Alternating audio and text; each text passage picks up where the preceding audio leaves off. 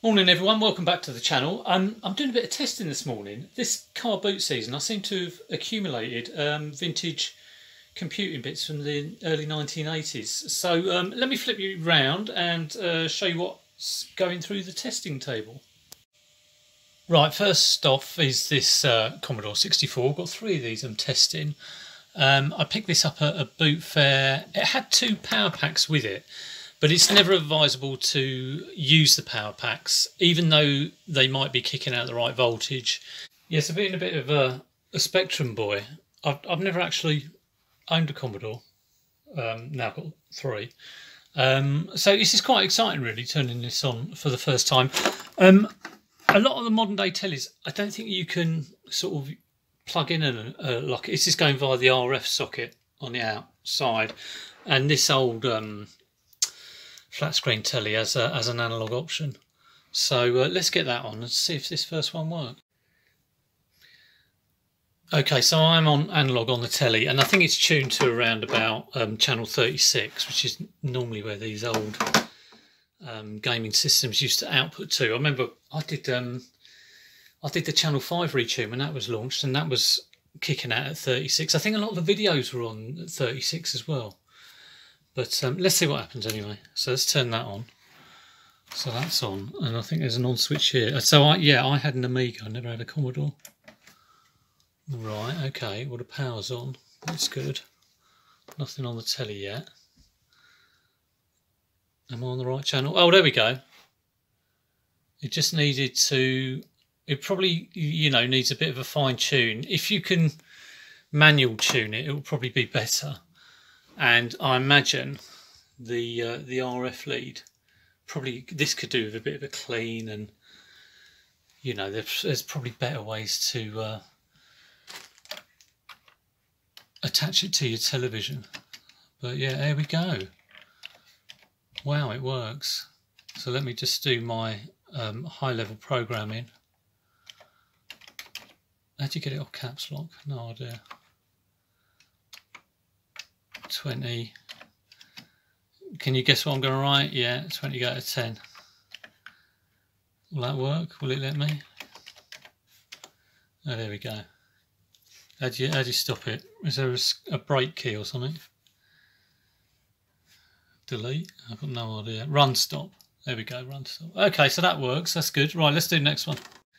I'll tell you what I will do now is test the data set, the cassette player, and see if I can load a game up. That would be nuts if I can do that. This looks in immaculate condition, so I'm hopeful that it will work straight away. I will, if it doesn't work, I'll just clean the heads with some isopropyl alcohol, just give them a bit of a clean. And sometimes I always used to have to fiddle around with this, which is the tape head alignment. And I think you can get programs which help you with this, but obviously you have to get them on your Commodore to start with.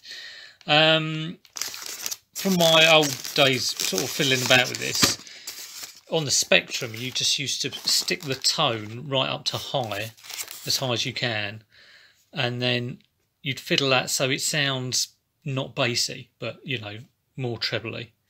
And that's all the tips I can give you. But yeah, let me plug this in and see if it works.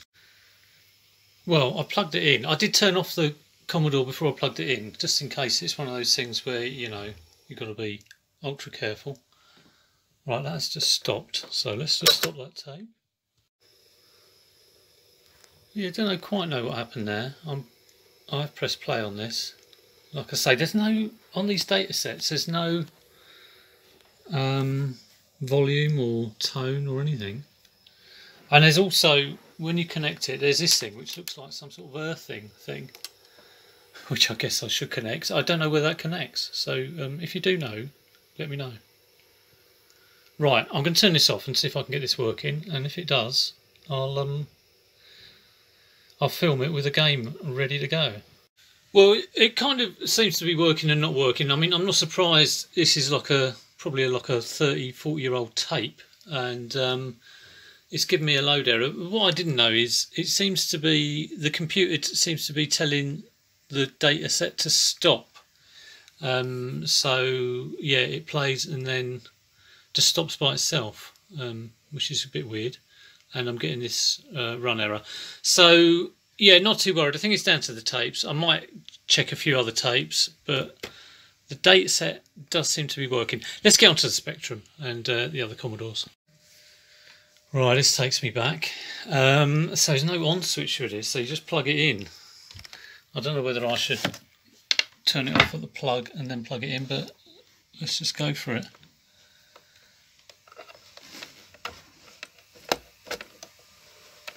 Okay, so that's in. Again, nothing on the telly, but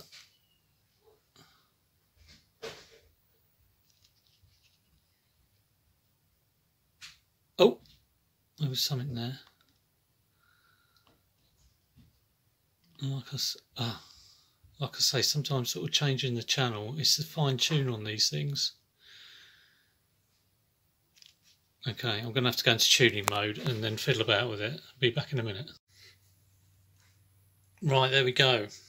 I find with these I tend to go into sort of auto tune and it tunes all the channels. And you're sitting there for 10 minutes. But I've just done a manual tune. It's on an auto fine tune, but just chucking channel 36 and it's found it. So yeah, here we go again. Oh god, this is ridiculous, but you know, this is what I spent absolutely tons of time on. Where's the and I'm just remembering what a pain it is to type on these things. I don't know where the speech marks are. Are they on the P? Oh yeah, there we go. P. P. How do you go back? No idea. Delete. Where's delete? Well, let's type P. Let's be childish about this. Go to 10. There we go. Or go to 1. Well, that will do. Oh, variable not found. I don't know how you edit this, but that is working, which is good. Like I said, I don't want to have it on for too long, so I'm going to turn it off now and check the other Commodores. Yeah, so this is a bread bin version of the Commodore. I think the F keys are a different colour inside. You actually can find out the kind of year it was released in the versions by kind of referring to this, and the board will have a kind of number printed on it. I think it's a serial number. So let me just get this open and show you. I've just spotted there is like a serial number B2508338, so you probably could look that up as well. Various serial numbers on that. I've opened it upside down, so that's good, isn't it? Let me turn it over. So here we go, Commodore logo there. And yeah, just different colour F keys. No yellowing on this at all. Looks absolutely fantastic. Wouldn't use that. You could test that to see if it's kicking out 9 volts, and I think it's 5 volts. It's got 2 different voltage lines, so yeah, you can look up things on YouTube to how to do that. But I'm going to use the aftermarket power supply that I bought, and fingers crossed it works, because it does look in fabulous condition. Looking good. Not a fabulous picture coming out, but you know, I could probably open it up and give it a clean up and maybe clean the RF. You can upgrade your outputs to have composite leads and things like that, but I'm not too fussed about that. I do want to keep it sort of as original as possible. I'm just glad that it's not a dud. So that is working.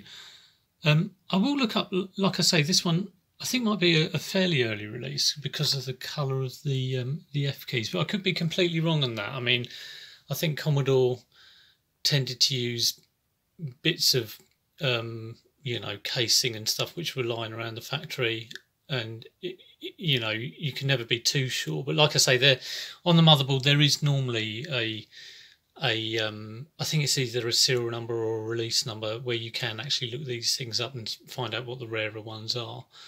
So one more to do and then I'm done. Slightly smaller Commodore logo on this one. What's going on here? Oh, there we go. And again, in great condition. I will keep the original power pack, you know, with this, even though I'm not using it, just for completeness. But let's get this one on and see if the red light comes on. Yeah, that one's good as well. So that is fantastic. That's three Commodores working and the Spectrum that's working. It's weird wanting a red light, having dealing with Xboxes and you don't want to see a red light. Um, but that is great. Like I say, I'm probably going to keep all three of these and get these set up in some sort of retro thing, as you do see quite a lot of. But yeah, it's a kind of like start for me doing this, especially with the Commodores. I was very much sort of originally Atari 2600, and then got Spectrum, and then Amiga, and then after that it was kind of either. Let me turn around. Hang on a sec.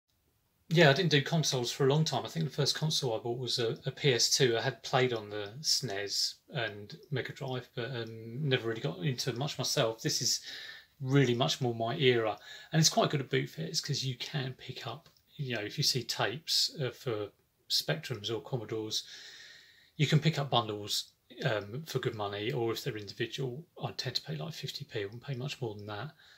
So good to get some of the big box stuff, or biggish box, like some of the Ultimate stuff and some of the Imagine stuff, US Gold stuff. Looking forward to sort of maybe getting a few bits and bobs of that. But yeah, I hope you enjoyed that. Probably, if you're not into computers, you wouldn't enjoy that. There's lots of great channels out there for this retro stuff. There's, I think there's Retro Recipes is one I watch a lot, and then there's the 8-Bit Guy and all those other sort of like guys who are just crazy about this sort of stuff. I'm just starting out, so it's quite exciting. But yeah, I'll be on the lookout for more Commodore and Spectrum stuff. And I want to get an Amiga. I have got an ST as well, which I need to test. But I need to check out, I'm not going to blow that up with the power supply that I've got, because I've just got one of those variable voltage things from Amazon, which could go in it. But like I say, I don't want to ruin it. Anyway, for now, that's all from me. Hope you enjoyed it. Take care, and I'll see you soon.